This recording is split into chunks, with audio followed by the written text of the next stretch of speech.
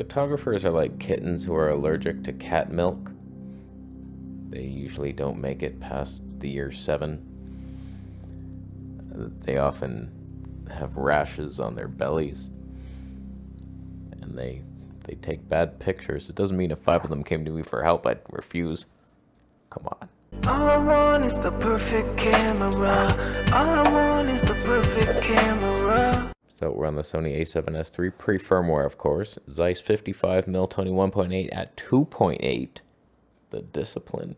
I don't have a tube light here. That would look ridiculous. It would create shadows on my face every time I moved my hands, and that would be stupid. I have a microphone hidden out of shot. Casey, can you help? I'm between buying the Pocket 3 or the Sony RX107. We'll be shooting a vlog from inside my truck and doing some B-roll from the trucks I drive. How are the loads are done? So on. Please help me. Feelings for your mom passing. Yeah, thanks for reminding me. Love those. When a normal person's mom dies, they get a couple condolences for a week and then they move on. When a YouTuber's mom dies, for years, like, oh, sorry about your mom. It's like, yeah, good times. Yeah, she's already like a 2-year-old baby now in some other world. So you want to buy Marcus Pick's favorite camera. Just because he's using it doesn't mean anyone else should. It's tiny, it's fun, long zoom range. Do you need that? 200mm. Let's not forget the price here, $12.98 versus $5.19 of the Pocket. It's very different uses, like 20mm only versus 24 to 200. Do you need that zoom range? Because if you do, then the choice is obvious. Not the Pocket 3. Very limited in what it does, but it's going to be more stable if you're holding it. But if you're in a truck and you're like suction cupping your shit to a glass window that I hope an eagle cracks, then nips and feeds off your suction cup glue, I think the Pocket 3 is probably going to be better. But honestly, like, I would prefer having an actual camera. I think I would want that. 960 frames per second slow-mo it does. A little burst. It's just for hand holding and walking. That stabe is utter trash.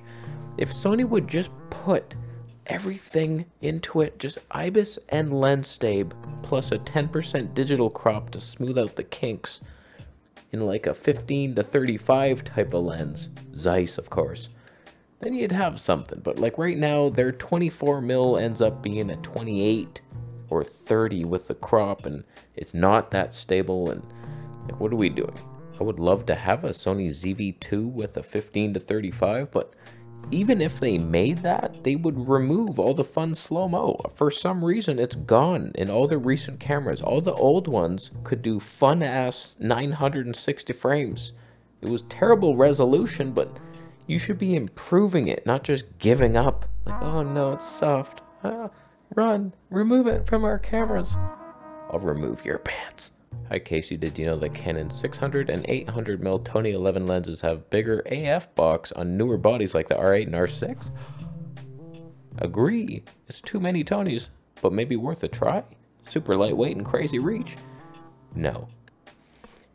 That lens, it was okay, but like it wasn't stable at all on the Canon EOS R. So like it was super shaky. Unless you have IBIS, don't even bother with Canon. So IBIS and lens stabe working together is somewhat respectable. It wasn't great either. I remember trying the R5 with that lens, I think. And it was even the 100 to 500, it's pretty stable, but like still kind of jerky when you're moving around. It wasn't great. Nikon's better. If you're looking for wildlife, why are you looking at Canon? Why are you telling me to look at Canon? Those lenses are budget, and on my R8, even if it had an autofocus thing bigger, it's still going to be too shaky. The Canon R8 has really good digital stabe for just walking handheld for wide lenses, but on telephoto that becomes unusable. It's not even close to good, so you're out of luck. I just ruined my shot by adding a Glimmer Glass 3 filter. I made the shadows irresistible. Now, huh? Little side by side. Glimmer Glass, huh? Versus the non-guy. More pop without the filter. But this is softer and more dynamic range. Kind of bloomy highlights. I have a major question, and if anyone has the answer, it's you. I'm getting into videography and towards recording mountain bike downhill videos. Fast pace? What camera would you go for? Make the type of footage. Montage sorts of the woods, low light, slow-mo at times. I would really love your help. Side note, I have a budget around £1,000 for the body and maybe a lens. What do you mean, maybe a lens? You think you're getting a mirrorless for this gig? You're riding down a mountain on a bike. Someone's gonna die. Why do you have to ruin thousands of dollars of equipment? How would you stabilize it? It's an action cam you're looking at. What do you mean, and a lens?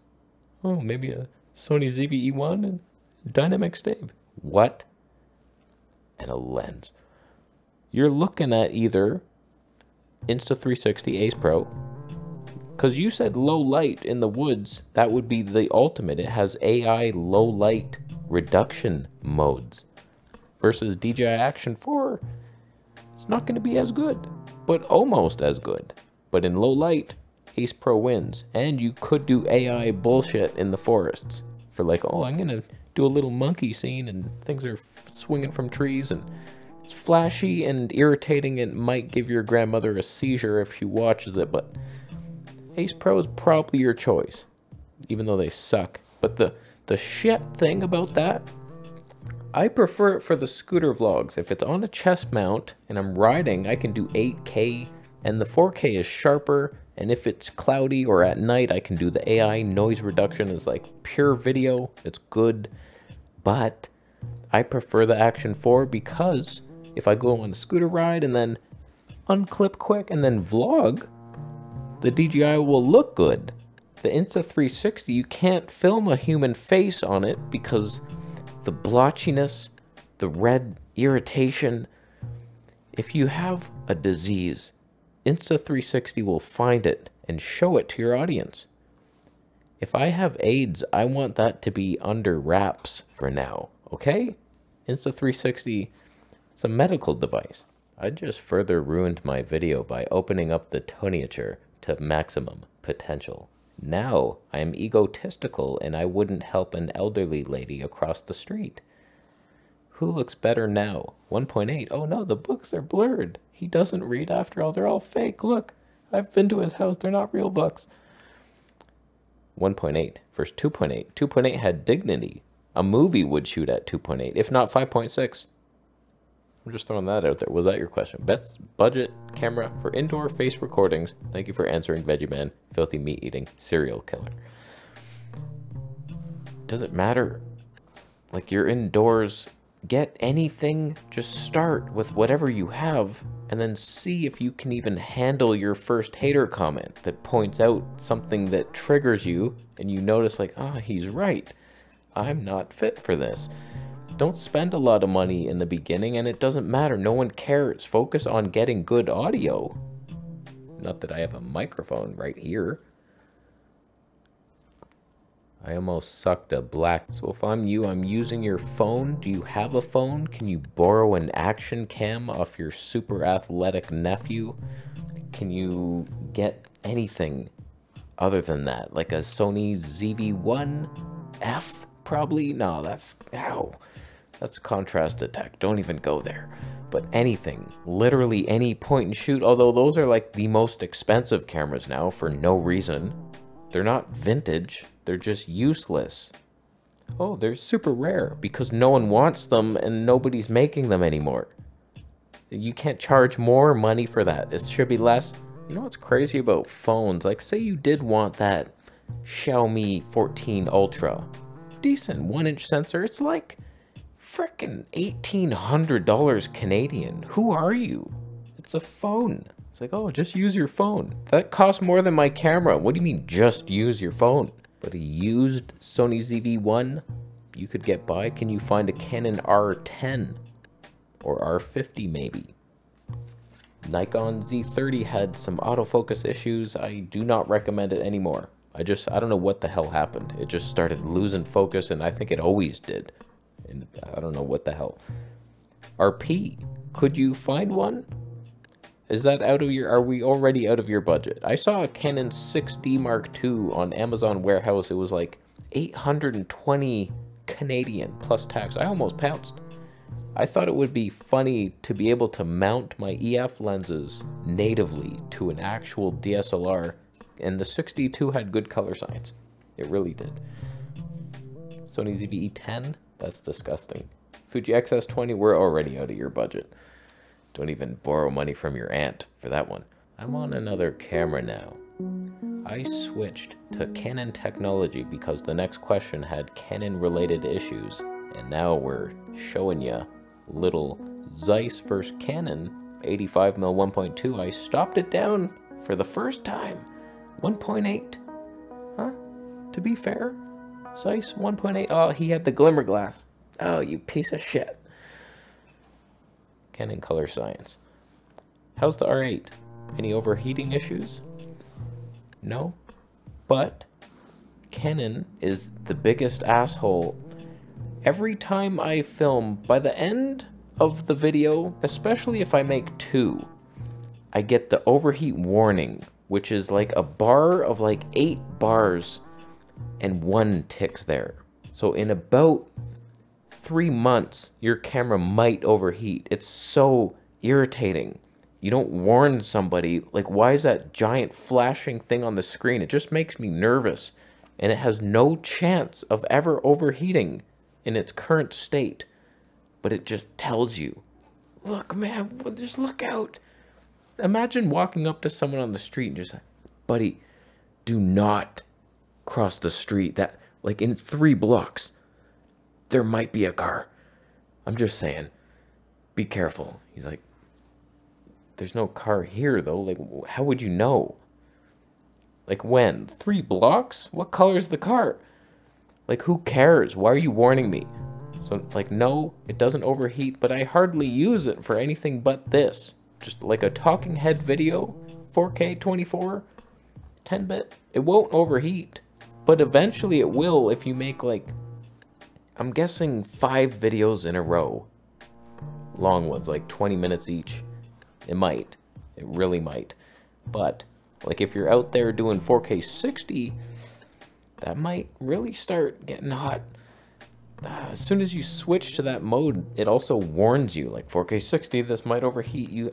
It's the most irritating thing, because custom mode should be quick. Like, switching from slow-mo to 4K 60, and then it's this box, and you can't use your camera until you half-press the shutter. It's a bunch of crap. But the R8 is glory hood.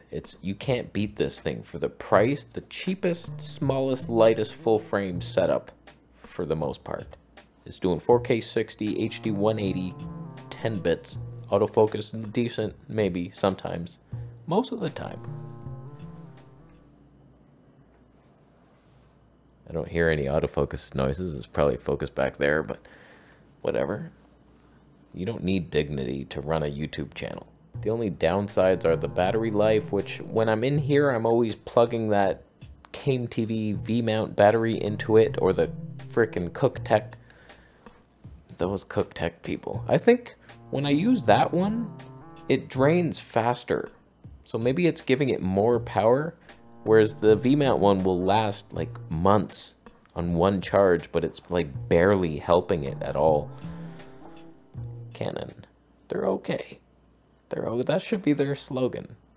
We're okay. But could this camera use some help in a firmware update? Like, all I would like to see is custom white balance be normal. Canon's the dumbest at that. Like, just every single company, you have a box, you place a card, you press it, you're done. Whereas Canon's like, oh, get out of your mode, whatever mode you're in, just run away from that and take a picture, and then hold it there, keep it forever on your SD card, never delete it. And then go in, and then you go into the white balance menu of Canon. It's like, oh, it's not there. You don't change it there. You have to go into the other menu system, and then you can choose custom white balance. And do you want to, okay, and then, oh, it doesn't work yet. And then you go into the other custom white balance menu and choose the custom part. What are we doing? The dumbest person on earth couldn't invent something worse than that. So, like, a white balance fix might be nice. More custom modes would be really nice. There should be a minimum of 10 in everything. Even on the Sony, I have 7, and that's not enough. Because like HD 240 in aperture priority is what I use a lot. But sometimes I want it manual, and you can't change from aperture to manual in a custom mode.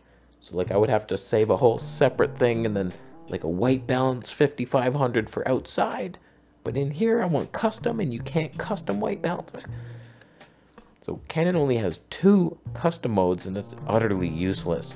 There needs to be way more, and a better battery, obviously. The Canon EOS R Mark II, maybe you got something new.